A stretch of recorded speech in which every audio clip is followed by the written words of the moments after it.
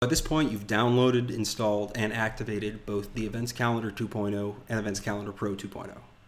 That's great, but how do you create events now? Well, that's what I want to focus on for the next few minutes, is the event creation process, setting up your first events so that you know exactly what you're doing.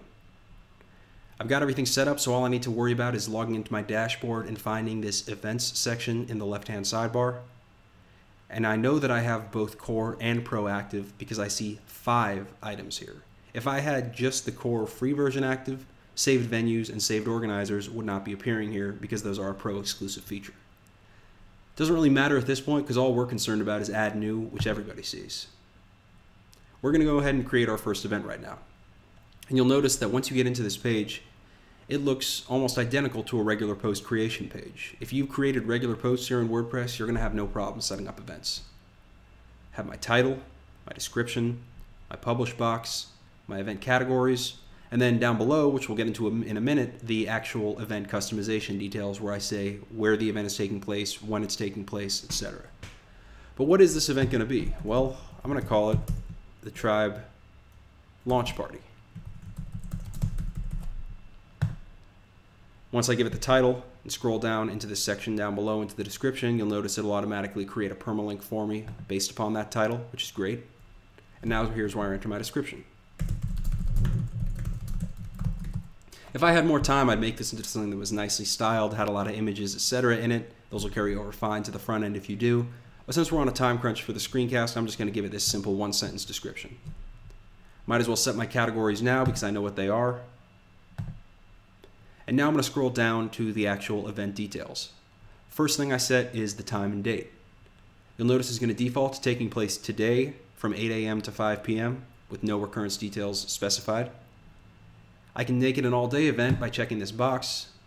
You'll notice that takes away the time offerings. And I can make it recurring if I go into this drop-down and set one of these options. Recurrence we've handled in a separate screencast and written documentation elsewhere, so I'm not going to worry about that now. Suffice to say, it's going to default to none, but you could make it every day, week, month, year, or custom. This party is a one-time thing though, so there's no sense in having it recur anyway. The event doesn't need to be all day because that would be too intense for a party, so let's make it happen next Saturday from 8 o'clock p.m. to 11 o'clock p.m. So we're all set with the date and time. Now where is it taking place? Well, if I had used venues in the past on this install, there would be a drop down right here showing me the saved venues that I have to pick from. Now again, that's a pro exclusive feature. Since I haven't used any venues, since this is a new install though, I'm going to have to create a new venue here. That's fine. The first thing I want to plug in is the venue name.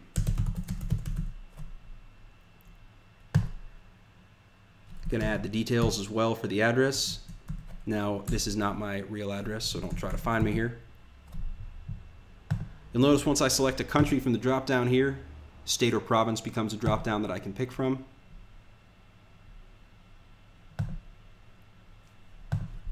I can enter the zip code and the phone number as well.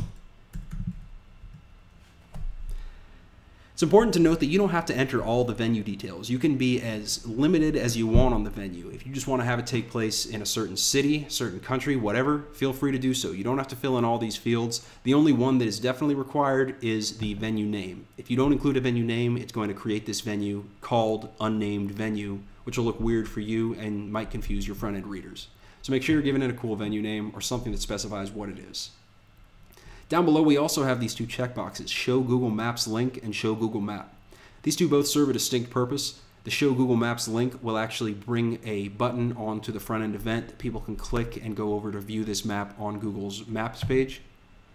And the Show Google Map will actually bring up an embedded map in the front-end listing so that people can see, without having to leave the page, where exactly this is taking place. I want to show both of those here. So that takes place of that takes care of where this is taking place. Now we just have to see who the organizer is. And the organizer I could leave blank entirely if I wanted to. I could also pick from a saved existing organizer if I wish to. I'm going to create myself as the organizer here because I am putting this on. I'm not going to include my phone number, but I will include a website for me, which you'll see how this operates on the front end in a minute. And I'll add my email address so if somebody wants to contact me about the party in advance, they can. Now, if I get configured custom fields under the settings page, which if I'm a pro user, I have the option to do, I could also add additional hard-coded data that will appear above the event description on the front end, in addition to the start time, end time, venue, etc.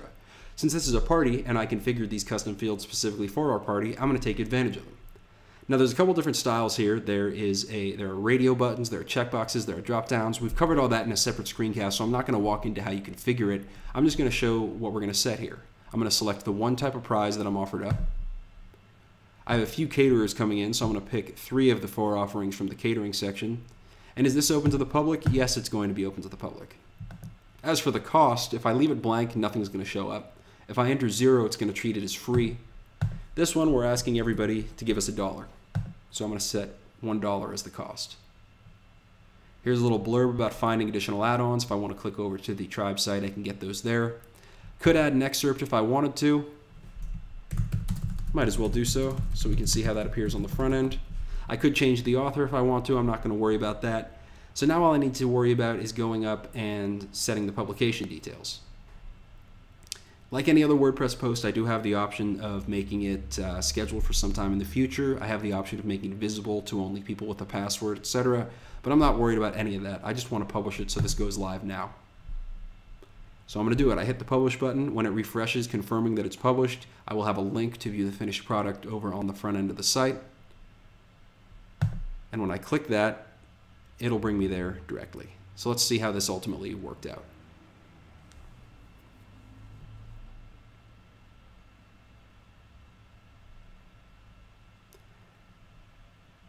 Here we go. We see exactly everything that we entered is showing up as it should. The event title,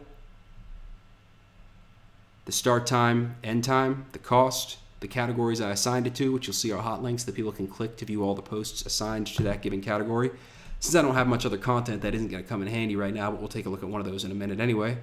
The organizer name, you'll notice that's a hot link, and you'll notice that where it's taking me is to the URL I configured for that organizer. There's a separate field for that organizer's email, which is also a link that, if clicked, will open up a new message to that person.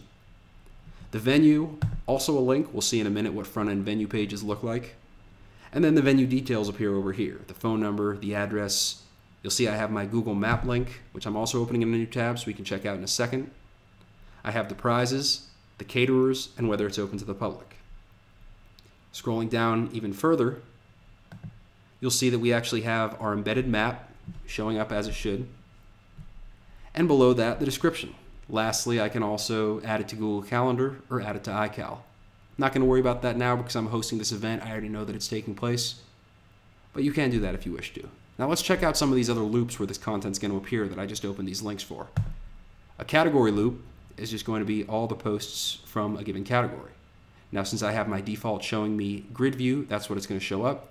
And since I only have one post created, the Tribe Launch Party, it's the only thing showing up on here for this category. The front-end venue pages are a new feature, and those are for pro exclusive users. You see these, they show everything that takes place at a given venue. Have the map, have the details about that venue, and then I have upcoming events at this venue. Now, front-end venue pages do not appear in grid view at all. They're always going to be list view for the time being. And since I only have one event, obviously there's only one event showing up in this upcoming events list. Lastly, the Maps button. This is just taking you over to Google Maps. You can see the Street View option, which you can't do on the site, etc. There's just more you can do here if you wish to, but again, people who click this will be taken away from my site and from my event listing. So that pretty much takes care of the single event, but let's do one more thing. Let's say that you want to add this event to your header menu. This is a big thing. You have a lot of people coming to the site, and you want them all to be aware of this event and that it's taking place. That's easy to do. We've configured it so that now you can actually add events very easily to the header menu, just like you would any post or page elsewhere on the site. Getting back into the back end here, first thing I'm going to do from my dashboard is find Appearance, Menus, and once I click in there, it'll take me to my header menu. Now what you see on this page that we're landing on here is going to correspond exactly to what you see on the home page, Home, About, Contact Me. In the header nav, you'll see if I go over to the front end of the site and scroll up a bit, Home, About, Contact Me are the items you see in my header navigation. So I want to add this party so that people see it right when they come to the site. I'm going to scroll down here and I'm going to go below categories into events. My most recent one is going to show up right here, the Tribe Launch Party. That's what we want, so I'm going to put the checkbox next to it and just hit Add to Menu. I also have more events-related stuff that I could add there if I wanted as well. I could add the venue, I could add the organizer, I could add the event category, but really, that's not what I'm concerned with. I'm just concerned with this single event. If I expand it, I can even change the label so that even though the post will still be titled Tribe Launch Party, the label in the header menu says something different.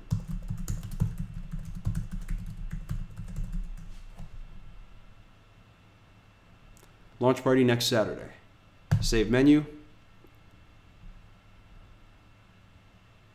Once it saves, I'll go back over, toggle to the front end, refresh my site there. And if all went according to plan, we'll now be seeing, in addition to home, about, contact me, our event listing showing up here to the right. Lo and behold, there it is. Nothing too surprising when I click into it, just takes me to that event listing we created a few minutes ago. Now that's pretty much the bare bones of event creation. There's obviously quite a bit more you can do. I just wanted to walk you through how, if you've never used the plugin before, to set up an event from scratch. Thanks a lot, and feel free to pose any questions in the support forum.